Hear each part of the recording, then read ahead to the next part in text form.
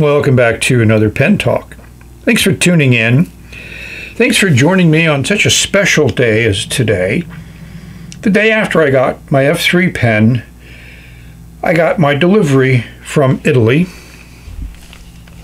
This is from a pen maker I haven't seen before, and Mr. Sizemore says about time. DHL delivered to me relatively quickly once it left Italy. It took less than 5 days to arrive. Supposed to arrive yesterday, but it didn't. But it did arrive today, and I did sign for it in a COVID-friendly way.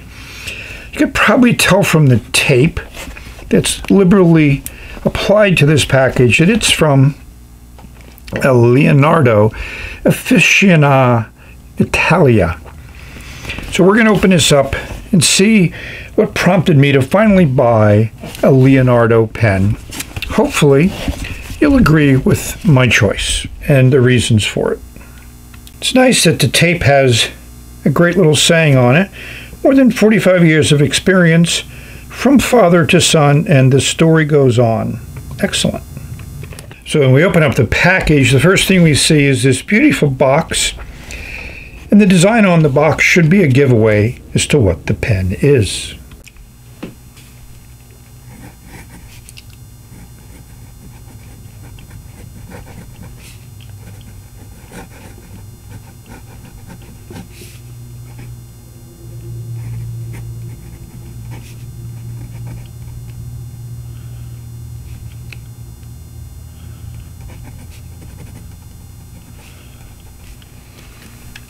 As the theme has continued on through to this box, very good at their labeling and branding. The sleeve slides off, and we'll see another sleeve, nicely engraved with the name. And this opens up, and we see a box. Yes, it's the fake leatherette. We're looking for any identification, and we don't see anything. So we're going to open this up for the first time, you and I together. We see another nice booklet, and of course, the pen. Very securely held in, and we have a bottle of Leonardo ink. It's black. Pen is in a nice cellophane sleeve. We're going to extract it. And we're going to go, wow. It's the blue version of the Mosaic. There were a couple choices of color. Nice tag. The pen has some decent weight to it. Let's look at one of the reasons why I bought it, besides it's beautiful. One turn to get off. And we have a new steel flexible nib. The lighting's a little strange, but we'll get into it in a little bit. Fit and finish are excellent, as expected, and this has a different section on it, which is another reason why I ended up buying it. So there's three reasons: Mosaic, nib, and section. And as we expect, it does post fairly well. So let's explore this pen and see if it was worth what I paid for it. I think we need to look at this booklet a little bit more closely. A lot of thought and effort went into it, and it's certainly specific for the pen that I have, which is also very nice. We get a little introduction, a little bit of the history, the family business, the relationship to Delta. And here's a very good description of the pen, the material. It's just good to read about what they did and why they did it. And Italian on the other page. Here's some of the principles involved. Some more of a description on the history and background and legacy. The three models of the Mosaic. All very nice, all very interesting. What to do with the piston filler. Nice important note there. And the international warranty, which also is done very well, covers both their responsibility and the owner's responsibility. And following up with a nice statement about the values of the company. Nice to see. Mr. Sizemore says we need to look at this pen more closely. I wish I had 4 eyes too. The more I look at this resin, the more the details just come out to me. Each of those little layers has its own set of properties. You know, some glitter, some chatoyancy, some transparency. That cap band is very nice. And the pen is identified, and you have a unique number. This is 659. The 3 cap bands are also done very nice. It's just a well done pen. Nice design in that large cap band. And going to the barrel, we continue to admire and enjoy that amazing amount of differences to that resin. And I'm extremely happy to be able to get a Mosaic. When I first saw these on the web, I go, wow, I'd like to get one. I tried local pen suppliers, and they all seem to sell out very, very quickly. My guess is there wasn't many available. So when Leonardo started selling them, I immediately went on, ordered it. And as usual, the other thing that's nice is that you get to see that resin through the section. So it's the same resin used throughout the pen. And I have to admit that I'm intrigued with this nib. Can't wait to put some ink on there and see how it puts it on paper. Hopefully you're enjoying this as much as I am. A couple design elements that I think are worth mentioning. The cap is stepped, so the difference in diameter between the very end of the cap and the barrel is minimized. Let's unscrew the barrel so you can see that a little bit closer. That's a very nice little detail that they did there that just kind of takes that pen from being a regular pen to an interesting, very nice pen. A pen that the designers really did their extra effort to go that extra mile and to put in some details which are very much appreciated. On another note, this piston makes a slight noise when you turn it. It has kind of a rough feel to it, but I'm certain it'll work fine. Let's be very quiet and see if we can hear that piston.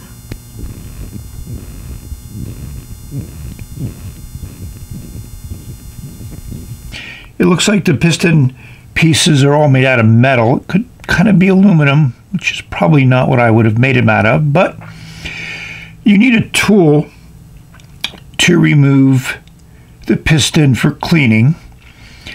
And there's that slot there on one side, slot on the other, so I'm assuming it's some kind of tool that fits in there with some 2 legs that'll go there so you can unscrew that. I'm not in the mood nor will I do that. And the instructions are very clear. You're not to remove the section or the nib or anything else. So when I ink it up, I'm just going to ink it up. I will do a couple fills to flush everything with ink, but that's all I'll do. I have an ink in mind, something that I think will work with this Italian pen very nicely. So, you know, we had to bring in the LED exam light on this amazing pen.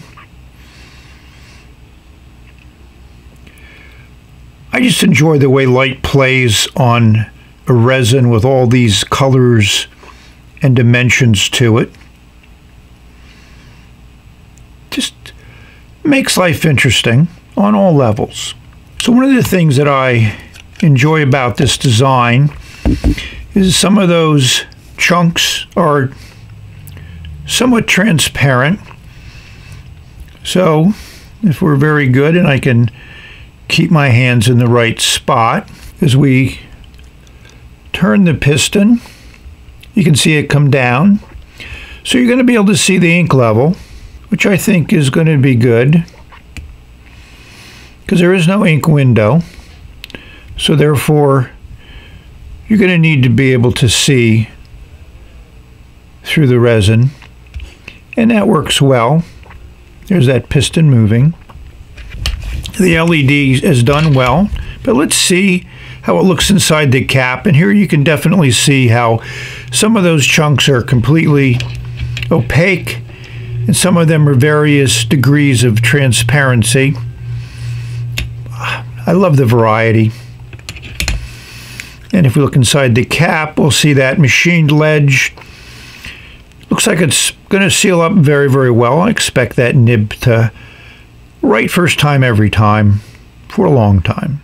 So here's some pens to compare it to. Since they reference their Delta roots, I thought I would show you the Delta Oro, which has the rollerball clip on it. And this is one of those unique pens that they did representing a certain indigenous species. The Mosaic, which is definitely a large pen. It makes the M800 look small, and of course some Metropolitan for reference.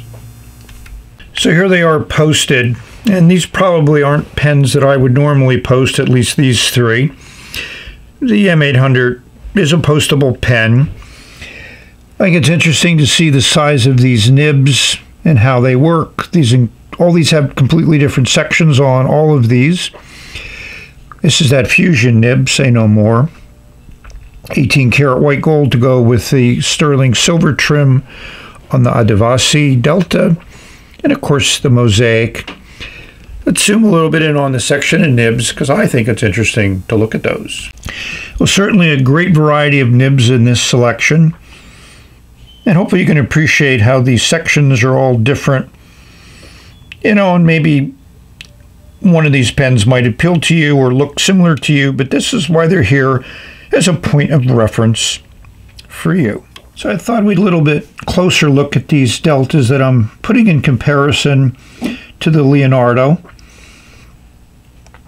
The Adivasi has a sterling silver trim on it, which was very common with some of the deltas. This Dulce Vita has a sterling silver cap band there.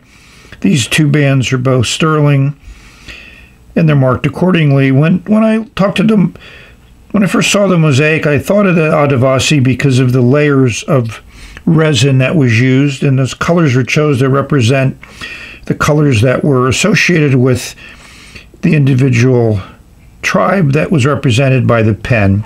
And I also brought this in to show the rollerball clip. You can see how Leonardo has changed it a little bit, made it their own. I enjoy all of these pens. I'm very happy to own them. If you'd like to know more about my Delta pens, I have a Delta pen playlist. I'll put a link in the video description.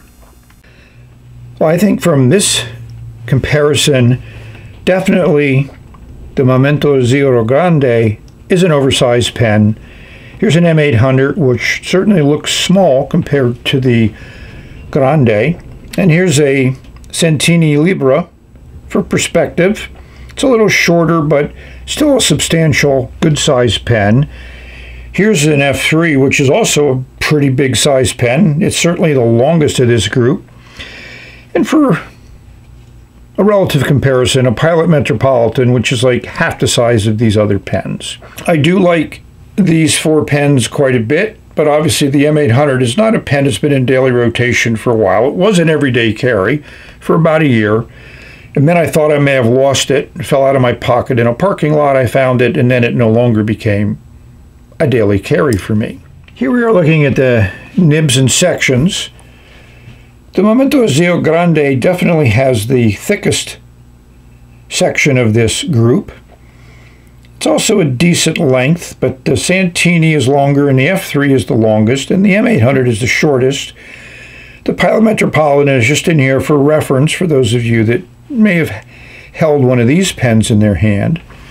The Santini has a beautiful 18 karat gold flex nib, 18 karat nib on the M800. Of course, I got the Momento Zero with a steel nib. I could have got a gold nib, but then that would have raised the price significantly. And the F3 also has a steel nib in it. I think we'll do a shootout comparison between the Leonardo and the Santini, because I think that's a good comparison to Italian pens in the $300+ price range, and I may throw in the F3 as an American-made custom pen into that comparison.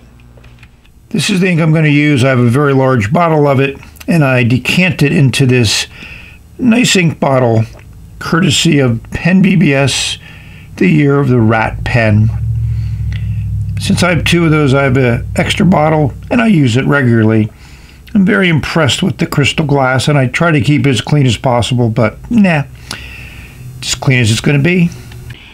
I filled the pen up, so I want to show with this LED where you can see the ink level. No ink, no ink, ink.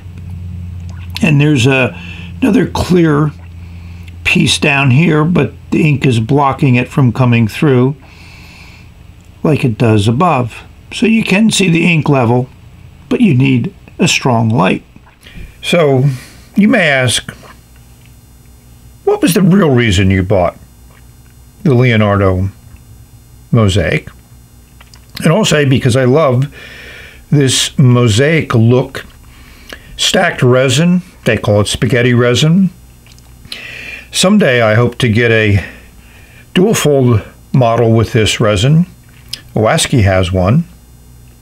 I did go to the Commonwealth Pen Show hoping to find one, but maybe I'll be motivated to go to DC, and I'm certain I can find one there. So we're going to look at these pens a little bit closer and see why I am attracted to this resin. Oh no, here comes even a nicer looking pen that has really attracted my attention and maybe superseded my love of this check pattern, but those are much harder to come by.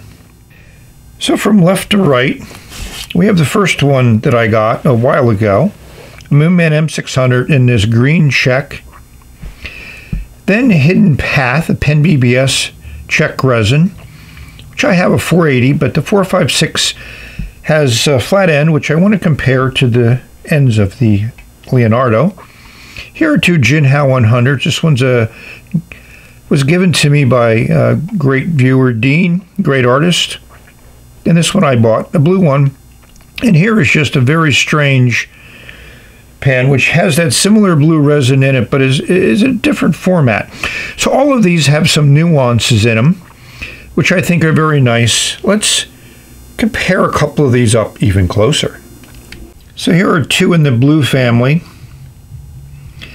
But there's certainly a very distinct difference in the resin that Leonardo used versus the resin that's in this Jinhao 100, which is also very similar to the checkerboard resin that's in the other pens that I have.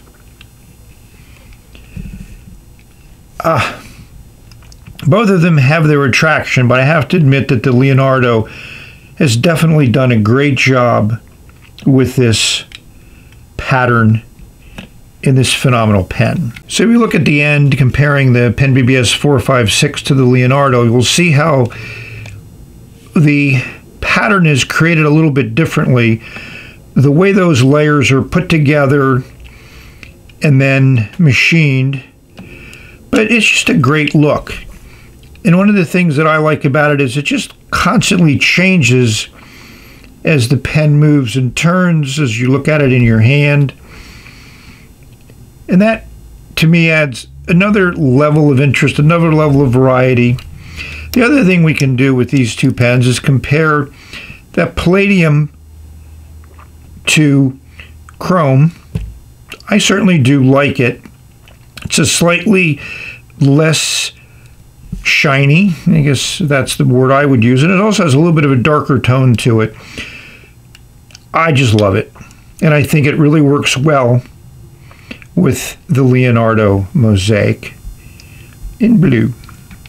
So here's a look at the three blue ones. The Kaiglu one here on the bottom is certainly different than the resin that Jinhao used.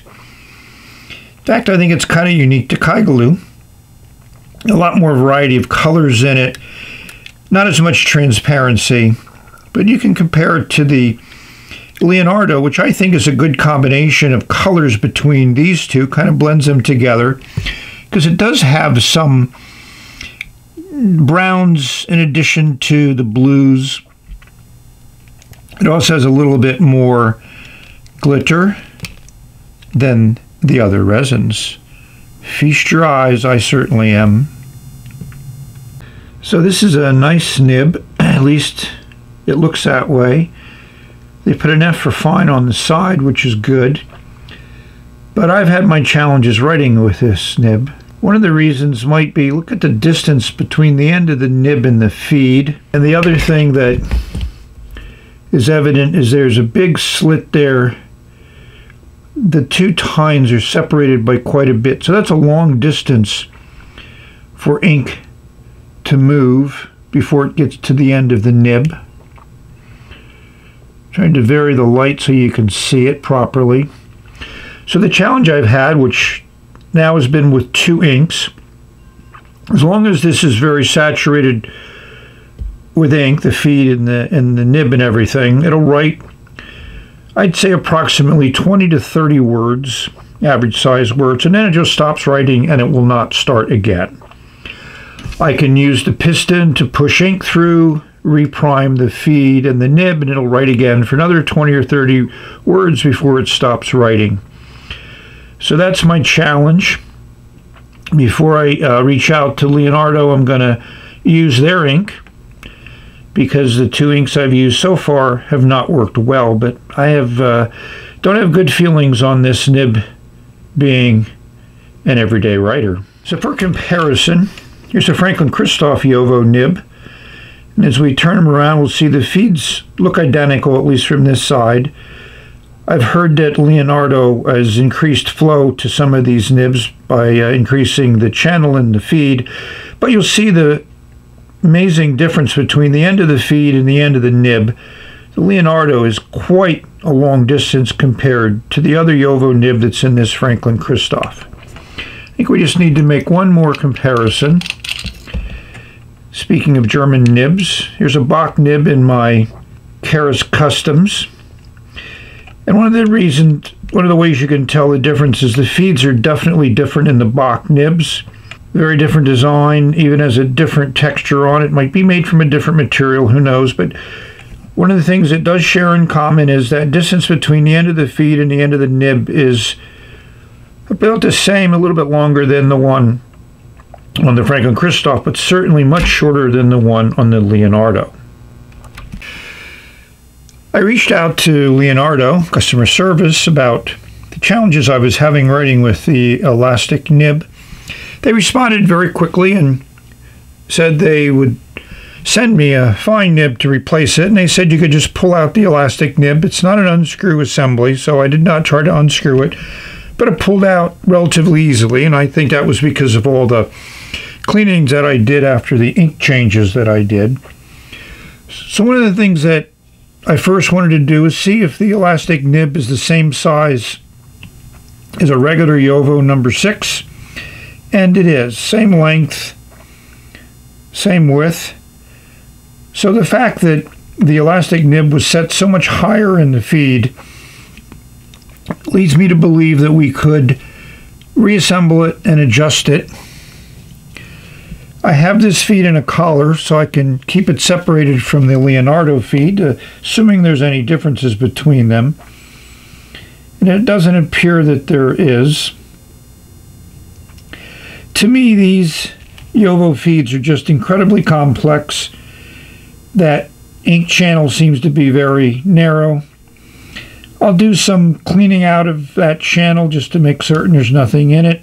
But the pen did write very wet when it was writing, which has me concerned that when I reassemble it and hopefully have that feed closer to the end of the nib, it might be even wetter, but we'll just have to see.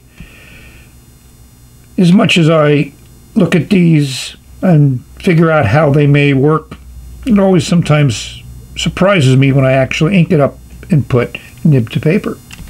So once I was able to pull the nib and feed, and you can see it is a little bit keyed there, so it's only going to fit in one spot. Now I can use this syringe to go in through that same hole that brings ink to the feed, so I could use this to flush out the inside of the piston filler rather than using the piston to force in and out water. So that'll be my cleaning method moving forward when I change inks. The other concern I had was that slit seemed to be open a lot. So here it is outside the feed, so the feed is not pushing those tines apart, and we use the LED light, and we can see that slit is still pretty wide. It comes together at the end. I don't know. Let's reassemble, ink it up, and write. Well, I have good news. The pen is now writing consistently. I was able to finish my letter to Wasky Squirrel. When I tried to do it with the elastic nib that I reseated, it would still stop after a few sentences. So I decided that I would replace that nib with this Jovo Franklin Christoph 1.1 millimeter stub, and I also used the feed that was with that nib.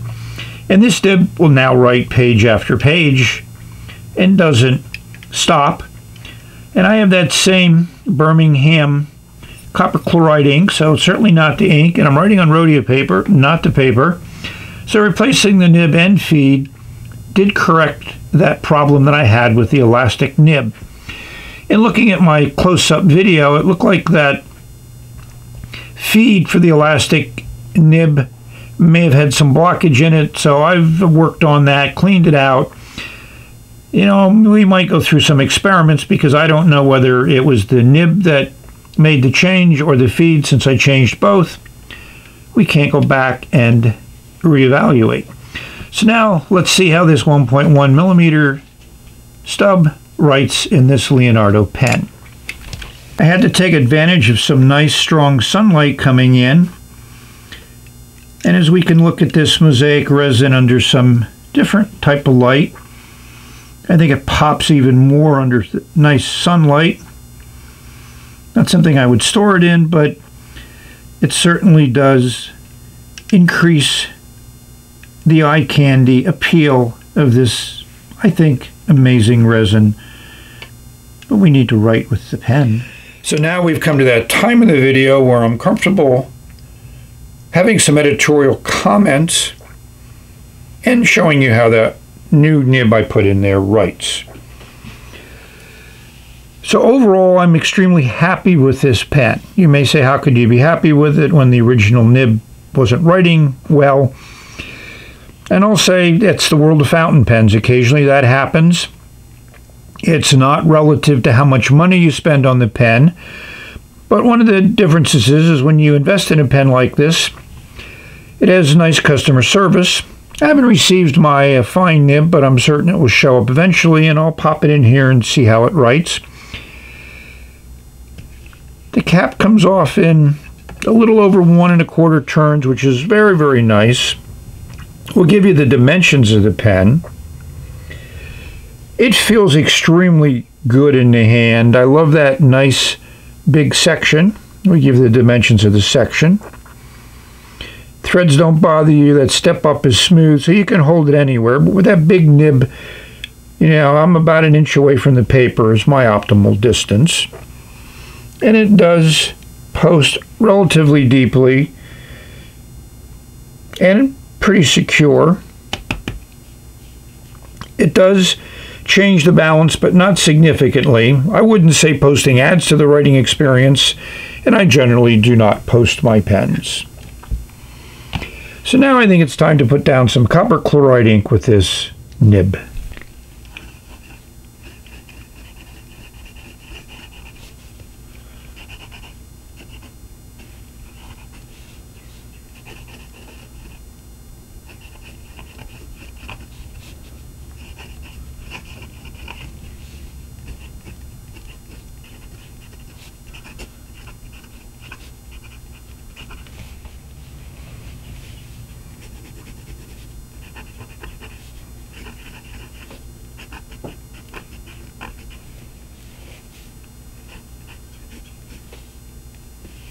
This nib writes well. It'll consistently write this way for long writing sessions, which is good.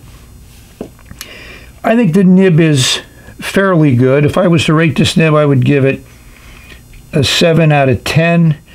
Why just a 7? Because it has a little bit of tooth on the upstroke. Downstrokes are smooth.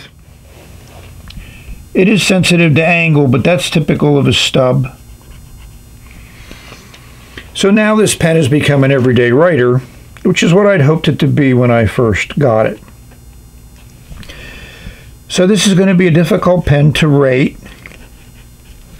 So I'm going to give it a 9.8. You're asking why I didn't get a 10? Well, I couldn't give it a 10 with that nib that came with it. It gets 2 checks for being an absolutely stunning looker. It gets 2 checks for being extremely well made. Piston works great. It is easy to swap nibs. You just pull them out. It's a Jovo number 6, so you can put in a whole bunch of nibs if you don't like the one it comes with, but obviously it's nice to get one that has the logo from Leonardo on it.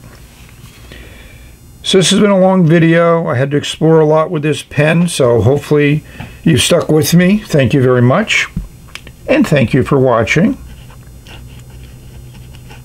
I think you can hear that nib on paper. I hope this video finds you safe, healthy, and happy, enjoying your pens. Maybe a pen like this is in your future, or maybe you already have one. Let me know. We reached the end, and we're going to say bye. I got some great pens in the mail, so I have a lot of content to film. Stay tuned.